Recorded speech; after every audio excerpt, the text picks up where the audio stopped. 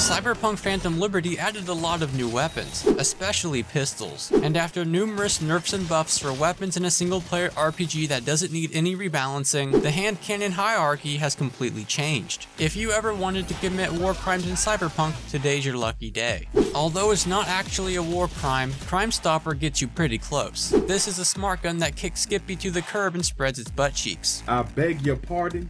You can find it during the Heaviest of Hearts gig inside of the suitcase that belongs to the sexy lawyer and her oversized pimp. Shooting enemies has a chance to disable cybernetic limbs, and if that wasn't good enough, it can lock on to multiple enemies at once. You can also get this John Wick style handgun from Alex during the main story right before you sneak into the Black Sapphire, just in case anyone decides to kill your lizard.